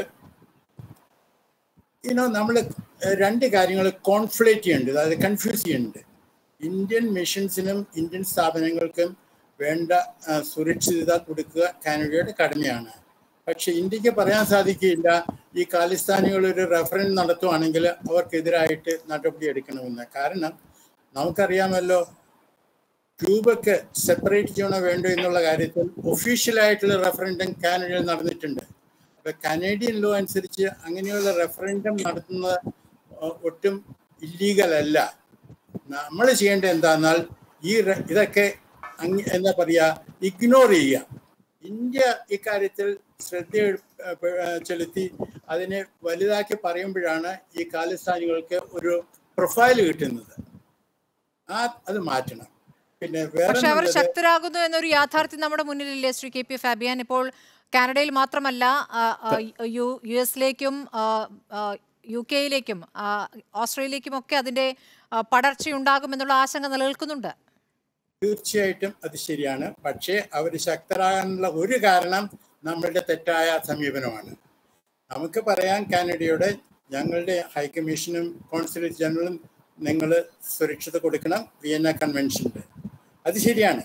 പക്ഷെ അതിൻ്റെ കൂടെ ഖാലിസ്ഥാനികൾക്ക് ഷെൽട്ടർ കൊടുക്കണമെന്നൊക്കെ പറയുന്നതിൽ കാര്യമില്ല. കാരണം ഈ പറയുന്ന ഖാലിസ്ഥാനികൾ കനേഡിയൻ സിറ്റിസൺസ് ആണ്. തന്നെയുമല്ല, താങ്കൾ പറഞ്ഞ അവർ മറ്റ് ഓസ്ട്രേലിയയിലും UK യിലും അവർ കൂടുതൽ ശക്തരാകുന്നു, അത് ശരിയാണ്. പക്ഷേ ഈ ഖാലിസ്ഥാൻ പ്രശ്നം നമ്മൾ ഇത്ര ഒബ്സസ്ഡ് ആകുവാണെങ്കിൽ നമ്മുടെ കാനഡയുമായിട്ടുള്ള ബന്ധങ്ങൾ വഷളാകും, നമ്മുടെ ഓസ്ട്രേലിയയായിട്ടും UK ആയിട്ടുള്ള ബന്ധങ്ങളും വഷളാക്കാനുള്ള സാധ്യതയുണ്ട്. അതാണ് ഞാൻ പറഞ്ഞത്, ഒരു പ്രൊപ്പോർഷനേറ്റ് ആറ്റിറ്റ്യൂഡ്. അവരെന്തെങ്കിലും അവിടെ ചെയ്തോട്ടെ. പഞ്ചാബിൽ ഖാലിസ്ഥാന് യാതൊരു പിന്തുണയും ഇല്ല. അപ്പൊ അവരുടെ റെഫറൻഡം നടത്തിക്കോട്ടെ, നമുക്കത് ഇഗ്നോർ ചെയ്യാൻ സാധിക്കണം. പക്ഷെ അവിടെ ഇപ്പോൾ ഹിന്ദുക്കൾ മടങ്ങിപ്പോകണം എന്ന ഒരു ആവശ്യം ഈ ഖലിസ്ഥാൻവാദികൾ ഉന്നയിക്കുന്നതിന്റെ ദൃശ്യങ്ങളും പുറത്തു വരുന്നു. വലിയ രൂപത്തിലാണെന്നൊന്നും കരുതാൻ വയ്യ, എന്നാൽ പോലും അത് തുടങ്ങി വെക്കുന്നുണ്ട്. ഈ ജസ്റ്റിൻ ട്രൂഡോയുടെ കാലത്ത് മാത്രം സംഭവിച്ചിരിക്കുന്ന ഒരു കാര്യമായി ഇതിനെ കാണാൻ കഴിയുമോ എന്നൊരു ചോദ്യം കൂടിയുണ്ട് ശ്രീ കെ പി ഫാബിയൻ. കാരണം ഈ നിജാർ റെഡ് കോർണർ നോട്ടീസ് ഇവിടെ പുറപ്പെടുവിച്ച ശേഷം ആണ് വ്യാജ പേരിൽ അങ്ങോട്ട് എത്തുന്നു. അതിനുശേഷമാണ് അയാൾക്ക് അവിടെ പൗരത്വമൊക്കെ കൊടുക്കുന്നത്. അപ്പോൾ അറിഞ്ഞുകൊണ്ട് പൗരത്വം കൊടുക്കുന്നു, അതിനുള്ള സാഹചര്യം ഒരുക്കുന്നു. അപ്പോൾ ആദ്യം മുതലേ അങ്ങനെ ഒരു സമീപനമുണ്ട്. ഞാൻ അതിനെപ്പറ്റി പറയാൻ ആഗ്രഹിക്കുന്നു. കാരണം ഞാൻ അവിടെ 82 to 85 ഞാൻ അവിടെ ഉണ്ടായിരുന്നു. അപ്പോൾ അത് എന്താ പറയുക, ബ്ലൂ സ്റ്റാർ ഓപ്പറേഷൻ്റെയും ഇന്ദിരാഗാന്ധിയുടെ അസാസിനേഷൻ്റെയൊക്കെ സമയമായിരുന്നു. അപ്പോൾ അന്ന് ഓഗസ്റ്റ് 15 83 ഞാൻ മോൺട്രിയലിൽ പോവുമായിരുന്നു ആഘോഷിക്കാനായിട്ട്. അതിൻ്റെ തലേ ദിവസം ഈ ഖാലിസ്ഥാനികൾ ഒരു ഹിന്ദു പെൺകുട്ടിയെ ഒരു പാർക്കിൽ വെച്ച് കൊന്നു. എന്നിട്ട് അവർ പിറ്റേ ദിവസം 15 ഓഗസ്റ്റിന് അവർ ഇന്ത്യൻ പതാകയുടെ മേൽ സ്റ്റാമ്പ് ചെയ്ത് അവമാനിച്ചു. എന്നിട്ട് എന്നോട് കനേഡിയൻ സെക്യൂരിറ്റി പറഞ്ഞു, ഇങ്ങനെയാണ് ഇവിടെ അവസ്ഥ ഇരിക്കുന്നത്. അപ്പം ഞാൻ പറഞ്ഞു, ഞാനവിടെ വന്നിട്ട് ഒരു കലാപം ഉണ്ടാക്കാൻ ഞാൻ ആഗ്രഹിക്കുന്നില്ല, ഞാൻ പിന്നെ വേറൊരു ദിവസം വരാമെന്ന് പറഞ്ഞു. നമ്മൾ മനസ്സിലാക്കേണ്ട ഇതാണ്, ഈ ഖാലിസ്ഥാനികൾ മനഃപൂർവ്വം സിഖ്സും ഹിന്ദുസും തമ്മിൽ ഒരു വലിയ എന്താ പറയുക ഡിവൈഡ് ഉണ്ടാക്കാൻ അന്ന് മുതൽ ശ്രമിക്കുന്നുണ്ട്. ആ ട്രാപ്പിൽ നമ്മൾ പെടരുത്. ചിലരൊക്കെ പെട്ടിട്ടുണ്ട്. കാരണം ഒരു കനേഡിയൻ നേതാവ്, പേര് ഞാനിപ്പോൾ മറന്നുപോയി, അദ്ദേഹം പറയുന്നു 1985 കനിഷ്ക വിമാനത്തിൻ്റെ കാര്യത്തിൽ അത് ഹിന്ദുക്കൾക്കെതിരായിട്ടുള്ളൊരു സിഖുകാരുടെ ഒരു ആക്രമണമായിരുന്നു എന്നുള്ളത്. ഇത് തെറ്റാണ്. കനിഷ്ക സംഭവിച്ചത് ഇന്ത്യക്കെതിരായിട്ടുള്ള ഒരു ആക്രമണമായിരുന്നു, അത് ഹിന്ദുസിനെതിരായിട്ടുള്ള ആക്രമണമായിരുന്നില്ല. അപ്പോൾ ഹിന്ദു നേതാക്കൾ അവർ സംസാരിക്കുമ്പോൾ അവർ കുറച്ച് ശ്രദ്ധ ചെലുത്തണം. ഖാലിസ്ഥാനികൾക്ക് ഈ ഡിവൈഡ് കൂടുതൽ വലുതാക്കാൻ അവർ ആഗ്രഹിക്കുന്നു. അതിനെ നമ്മൾ കുറച്ചും കൂടി സ്മാർട്ടായിട്ട് ഫേസ് ചെയ്യണം. ശരി, ശ്രീ പ്രേംജിത്ത്, ഇപ്പോൾ ഈ വിസ നടപടികൾ നൽകുന്നതൊക്കെ നിർത്തിവെച്ചിരിക്കുന്നു. ഇപ്പോൾ പഞ്ചാബിലെ അകാലിദൾ നേതാവും ശിരോമണി അകാലിദളിന്റെ പ്രസിഡന്റുമായ സുഖ്ബീർ സിംഗ് ബാദൽ ആഭ്യന്തരമന്ത്രി അമിത്ഷായുമായി കൂടിക്കാഴ്ച നടത്തുകയൊക്കെ ചെയ്തിട്ടുണ്ട്. അപ്പോൾ ഈ സാഹചര്യത്തെ, പുതിയ സാഹചര്യത്തെ എങ്ങനെയാണ് കാണുന്നത് പ്രേംജിത്ത്? തീർച്ചയായിട്ടും അദ്ദേഹം ഇപ്പൊ സംസാരിച്ച ഫാബിയൻ അദ്ദേഹം പറഞ്ഞത്, അതായത് ഇന്ത്യ എടുത്തൊരു ഇപ്പോ ക്യൂബക്കിന്റെ കാര്യം എടുത്താൽ ക്യൂബക്കിന് സ്വാതന്ത്ര്യം വേണമെന്ന് പറഞ്ഞിട്ടുള്ള റെഫറൻഡം അവിടെ നടക്കുന്നുണ്ട്, ഇപ്പോൾ നടക്കാറുണ്ട്. 30%ഓളം സ്വാതന്ത്ര്യം വേണമെന്ന് പറയുന്നുണ്ട്. പക്ഷെ ആ റെഫറൻഡത്തോടു കൂടി അത് അവസാനിച്ചു. അത് വളരെ പീസ്ഫുൾ ആണ്. പക്ഷെ ഇവിടെ അങ്ങനെയല്ല. റെഫറൻഡത്തിന് ശേഷം കോൺസുലേറ്റില് പതാക കീറിക്കളയുന്നു, കോൺസുലേറ്റിനെ ഭീഷണിപ്പെടുത്തുന്നു, പിന്നെ അമ്പലങ്ങൾ വാൻഡലൈസ് ചെയ്യുന്നു. ഇങ്ങനെയുള്ള ഒരുപാട് നിരന്തരമായ കാര്യങ്ങൾ നടന്നുകൊണ്ടിരിക്കുന്നു. അതുകൊണ്ടായിരിക്കണം ചിലപ്പം ഇന്ത്യ ഇതിനോട് ഇത്ര ശക്തമായിട്ട് പ്രതികരിച്ചത് എന്നാണ് തോന്നുന്നത്. ഇപ്പൊ തീർച്ചയായിട്ടും കാനഡ ഇപ്പം ഞാൻ ഈ ലാസ്റ്റ് പറഞ്ഞ ഈ ഖലിസ്ഥാൻ നേതാവിന്റെ സ്റ്റേറ്റ്മെന്റിനോടുള്ള പ്രതികരണം അഴകുഴമ്പനാണെങ്കിൽ പിന്നെ ഇന്ത്യയിൽ തന്നെ ഞങ്ങൾക്ക് വിശ്വാസമുള്ളത്. ഇന്ത്യയുടെ പൗരനാണല്ലോ. അവസാനത്തിൽ ആദ്യത്തെയും അവസാനത്തെയും വിശ്വാസം ഇന്ത്യ തന്നെയാണ്. അപ്പം ഞങ്ങള് ഇന്ത്യ എടുക്കുന്ന എല്ലാ സ്റ്റാൻഡിനോടും അനുകൂലിച്ചുകൊണ്ടാണ് ഇപ്പം പലരും നിൽക്കുന്നത്.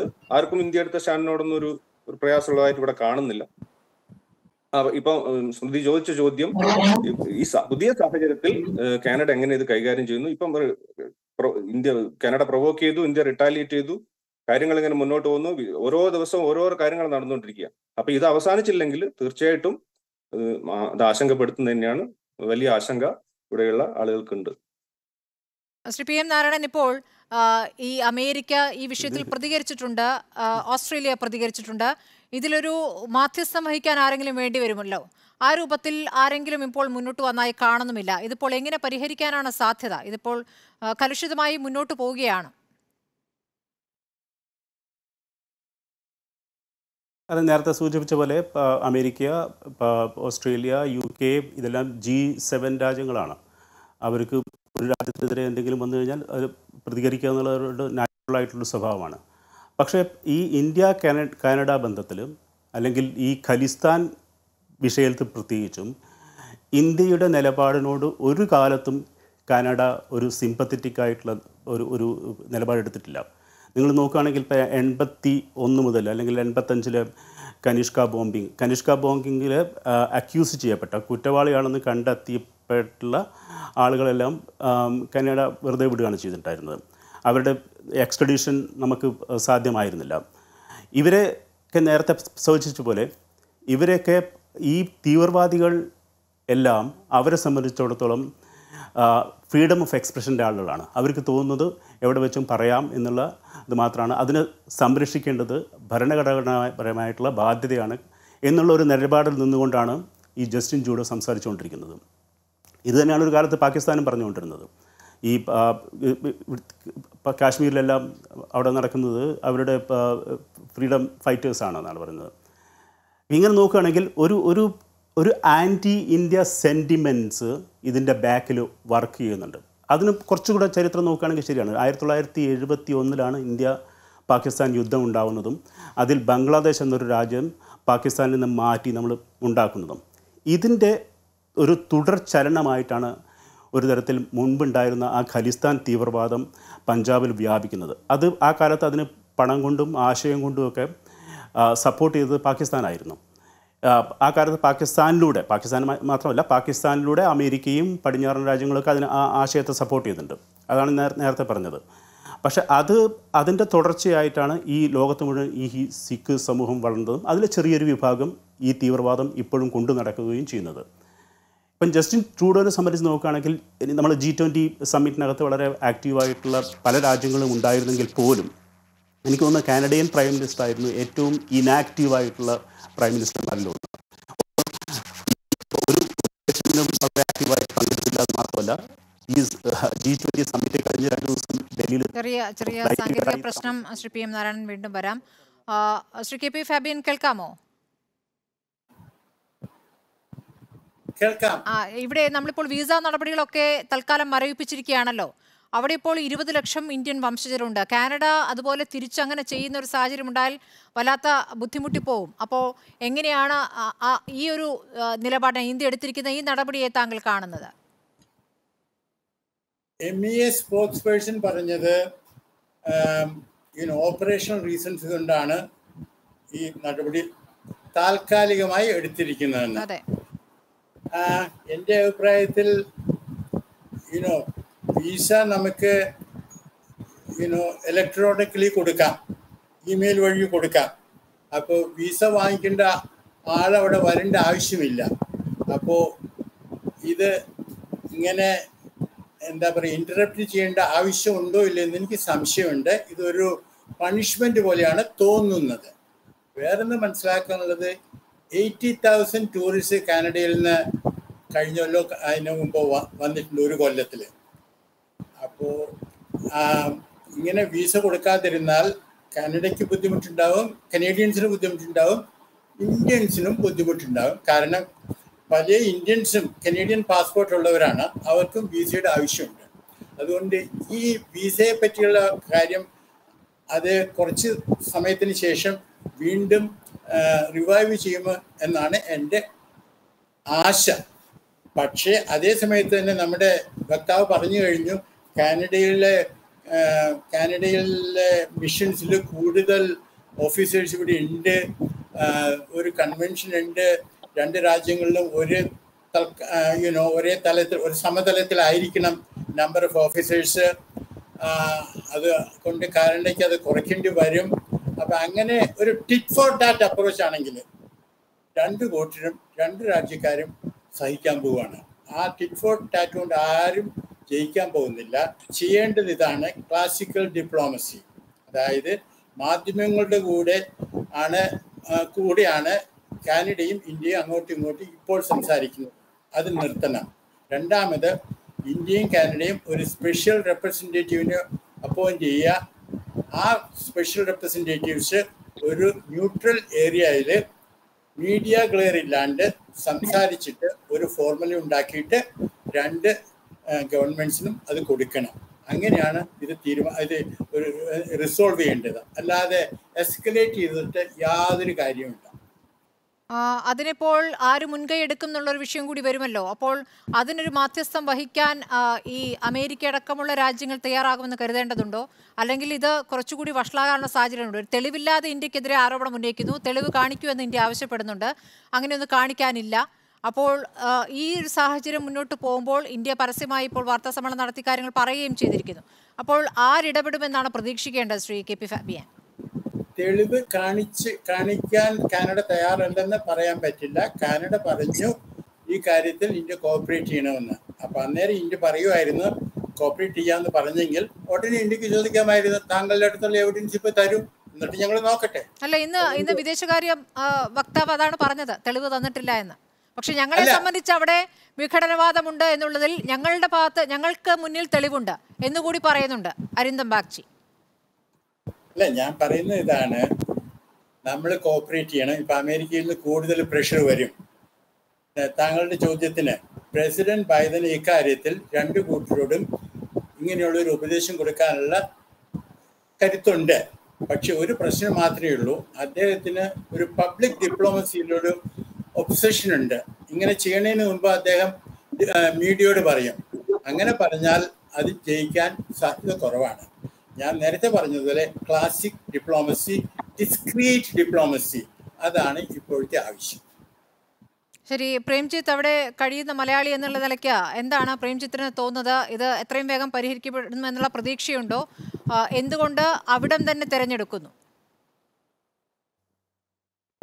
തീർച്ചയായിട്ടും ഇത് ഉടനെ തന്നെ പെട്ടെന്ന് തന്നെ പെട്ടെന്നല്ലെങ്കിലും ഇതെന്തായാലും അവസാനിക്കും. കാരണം അത്രയും ഇന്ത്യക്കാർ ഇവിടെ ഉണ്ടല്ലോ, അത്രയും സ്റ്റുഡൻസ് ഇവിടെ ഉണ്ട്, വ്യാപാര കരാറുകളുണ്ട്. പിന്നെ കാനഡയുടെ എക്കോണമി ബൂസ്റ്റ് ചെയ്യുന്നതിന് മിഗ്രൻസ് ഇല്ലാതെ കാനഡയ്ക്ക് മുന്നോട്ട് പോകാൻ പറ്റാത്ത രാജ്യം. അതിൽ തന്നെ ഏറ്റവും കൂടുതൽ ഇന്ത്യ എന്നാണ് വരുന്നത്. ഇന്ത്യയിൽ അത് ഫ്ലോ നിന്ന് കഴിഞ്ഞാൽ പിന്നെ അങ്ങനെ കുറെ കാര്യങ്ങൾ ഉണ്ടല്ലോ ഇതിൽ. അത് മാത്രമല്ല, എന്തായാലും ഇത് തീർച്ചയായിട്ടും ഇത് അവസാനിക്കും തന്നെയാണ് എല്ലാവരുടെയും പ്രതീക്ഷ. പക്ഷെ അതിനിടയ്ക്ക് എന്ത് സംഭവിക്കും? ഈ തീരുന്നതിനിടയ്ക്കുള്ള ഒരു പീരീഡ് ഉണ്ടല്ലോ. ഇന്നലത്തെ സ്റ്റേറ്റ്മെന്റ് വന്നു. ആ സ്റ്റേറ്റ്മെന്റിനോട് പിന്നെ ആരും ഒന്നും പ്രതികരിച്ചില്ല. കാനഡ അതിനിടയ്ക്ക് കണക്കാക്കുന്നു. ഇതൊക്കെ ഈ കാര്യങ്ങളിലൊക്കെ പോസിറ്റീവായിട്ട് തന്നെ എല്ലാം വരും തന്നെയാണ് എല്ലാവരും പ്രതീക്ഷിക്കുന്നത്. ശരി, ശ്രീ പി എം നാരായണൻ, ഇപ്പോൾ ജസ്റ്റിൻ ട്രൂഡോയുമായി ബന്ധപ്പെട്ട് ഉള്ളൊരു വിഷയം മാത്രമല്ല, അതിനു മുൻപുള്ള ഭരണാധികാരികളായാലും ഈ തരത്തിൽ ഖലിസ്ഥാൻ വാദികളോട് അനുകൂല നിലപാടാണ് എടുത്തിട്ടുള്ളത് നമ്മൾ കണ്ടിട്ടുള്ളതാണ്. പക്ഷേ ജസ്റ്റിൻ ട്രൂഡോ നേരത്തെ ഇന്ത്യ സന്ദർശനം നടത്തിയപ്പോൾ നമ്മുടേതൊരു തണുത്ത പ്രതികരണമായിരുന്നു എന്നുള്ളത് താങ്കൾ ഓർക്കുന്നുണ്ടല്ലോ. ഇപ്പോൾ G20-യിൽ സ്വാഭാവികമായും കനഡിയൻ പ്രധാനമന്ത്രി എത്തും, അപ്പോൾ സംസാരിക്കേണ്ടി വന്നു എന്നതൊഴിച്ചാൽ അപ്പോഴും അത് ഏത് രൂപത്തിലായി അവസാനിച്ചു എന്നുള്ളത് നമ്മുടെ മുന്നിലുണ്ട്. അപ്പോൾ ഇന്ത്യ അങ്ങോട്ട് കാണിച്ചിരിക്കുന്ന രീതിയെ എങ്ങനെയാണ് താങ്കൾ കാണുന്നത്? എന്തുകൊണ്ട് അന്ന് ആ തണുത്ത പ്രതികരണം കാണിച്ചു എന്നുള്ളൊരു ചോദ്യം കൂടിയില്ലേ? അല്ല, തീർച്ചയായിട്ടും അതൊരു പ്രധാന വിഷയമാണ്. സ്മൃതി സൂചിപ്പിച്ച പോലെ ഈ ജസ്റ്റിൻ ട്രൂഡോൻ്റെ അച്ഛനാണ് 1980 മുതൽ 80 ആ കാലത്ത് അവിടെ ഭരിച്ചിട്ടുണ്ടായിരുന്നത്. ആ സമയത്തും ഇതേപോലെ തന്നെയുള്ള വളരെ ഇന്ത്യയുടെ നിർദ്ദേശങ്ങളോട്, ഇന്ത്യയുടെ ആവശ്യങ്ങളോട് വളരെ നിഷേധാത്മകമായിട്ടുള്ളൊരു നിലപാടാണ് ഇദ്ദേഹത്തിൻ്റെ അച്ഛൻ പ്രൈം മിനിസ്റ്റർ ആയിരിക്കുന്ന സമയത്ത് ചെയ്തത്. അതായത് ഹിസ്റ്റോറിക്കലി ഇന്ത്യ കാനഡ ബന്ധം ഖലിസ്ഥാനുമായി ചേർത്ത് വായിക്കുമ്പോൾ ഇത്തരത്തിലുള്ള കലുഷിതമായിരുന്നു എന്നുള്ളതൊരു വസ്തുതയാണ്. പിന്നെ ഇതിന് ചേർത്ത് പറയേണ്ട ഒരു പ്രധാന വിഷയം, അവിടെ പഠിക്കുന്ന കുട്ടികൾക്കോ അല്ലെങ്കിൽ അവിടെ ജോലി ചെയ്യുന്ന ആളുകൾക്കോ ഒന്നും ഇമ്മീഡിയറ്റ്ലി ഇതുകൊണ്ട് ഒരു പ്രശ്നം ഉണ്ടാകാനുള്ള യാതൊരു സാധ്യതയും ഇല്ല. അവർ പരിഭ്രമിക്കേണ്ട യാതൊരു കാര്യവുമില്ല. കാരണം ഡിപ്ലോമസിയിലെ അല്ലെങ്കിൽ ഇത്തരത്തിലുള്ള അന്താരാഷ്ട്ര നയതന്ത്രത്തിലെ ചില ഫ്ലിപ്സ് ആണുകളതെല്ലാം. ഇത് ഒരു പെട്ടെന്ന് ഉയരുകയും അതേ രീതിയിൽ തന്നെ താഴ്ന്നു പോവുകയും ചെയ്യുന്നൊരു ഇത് നമ്മൾ സാധാരണഗതിയിൽ വളരെ വളരെ പ്രാവശ്യം കണ്ടിട്ടുണ്ട്. കാരണം ഈ കാനഡയും ചൈനയുമായി വലിയ പ്രശ്നം ഉണ്ടായിരുന്നു. ചൈനയിലെ ചില ഹുവായി കോർപ്പറേഷൻ്റെ പല ആളുകളെയും അറസ്റ്റ് ചെയ്ത് കാനഡയിൽ വെച്ചിട്ടുണ്ടായിരുന്നു മാസങ്ങളോളം. വലിയ പ്രശ്നം ഉണ്ടായിരുന്നു. ഇന്ത്യ ഇതിനേക്കാളും കൂടിയ പ്രശ്നമുണ്ട്. ഈ കാനഡയും സൗദി അറേബ്യയും തമ്മിൽ നമ്മളുള്ളതിനേക്കാളും കൂടുതൽ വലിയ പ്രശ്നങ്ങളുണ്ട്, ഇപ്പോഴും നിലനിൽക്കുന്നുണ്ട്. ആ അർത്ഥത്തിൽ നോക്കുകയാണെങ്കിൽ ഞാൻ നേരത്തെ ആദ്യം സൂചിപ്പിച്ച പോലെ യെസ്, ഓഫ് കോഴ്സ് ഷോർട്ട് ടേമിൽ ഇത് വലിയൊരു പ്രശ്നമാണ്. പക്ഷേ ലോങ് ടേമിൽ നമ്മളുടെ കുട്ടികൾക്ക് അവിടുന്ന് ഓടിപ്പോരേണ്ട അവസ്ഥയോ അല്ലെങ്കിൽ നമ്മളുടെ ആളുകൾക്ക് അവിടെ ജോലി ചെയ്യുന്ന ആൾക്ക് പെട്ടെന്ന് തിരിച്ചു പോരേണ്ട അവസ്ഥയൊന്നും ഉണ്ടാവുമെന്ന് എനിക്ക് തോന്നുന്നില്ല. പിന്നെ ചേർന്നിരുന്ന് സംസാരിക്കുന്നത്. വളരെ നന്ദി Shri T P Sreenivasan, Shri K P Fabian, Shri P M Narayanan, ഒപ്പം തന്നെ പ്രേംജിത്ത് ചർച്ചയിൽ പങ്കെടുത്തതിന്.